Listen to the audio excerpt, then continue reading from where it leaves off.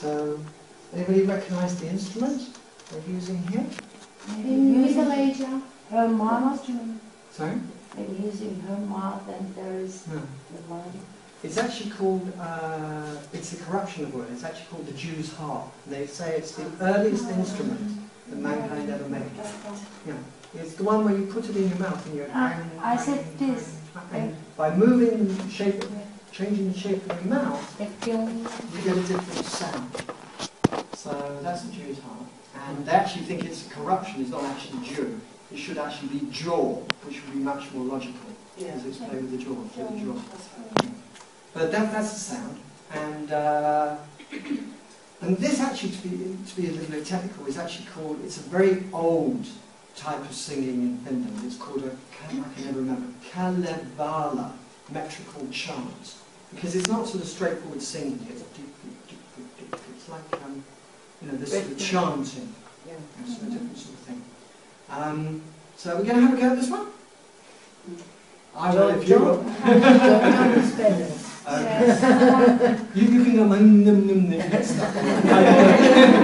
Alright, so, and we're going to do it in Finnish, so you can then go around home and tell everyone, I sang in Finnish today, and be proud of yourself. Okay, let's go.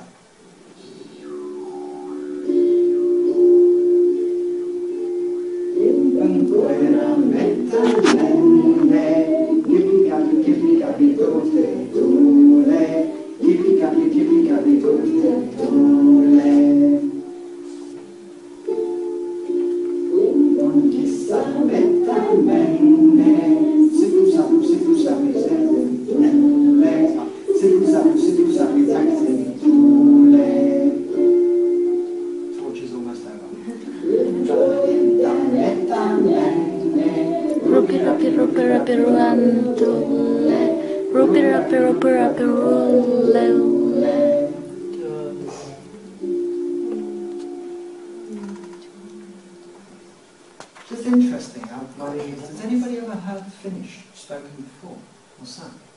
Yeah. It's a very sweet language, it's a lovely language. It doesn't sound like, it's not the same language group as Sweden and Norway and Denmark. It's a separate language.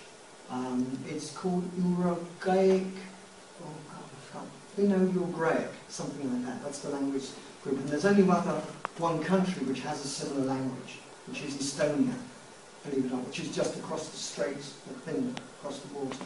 So it's quite an image. It's not like Swedish, which you would imagine it would be, but it's a separate language. It's a very sweet language, very nice.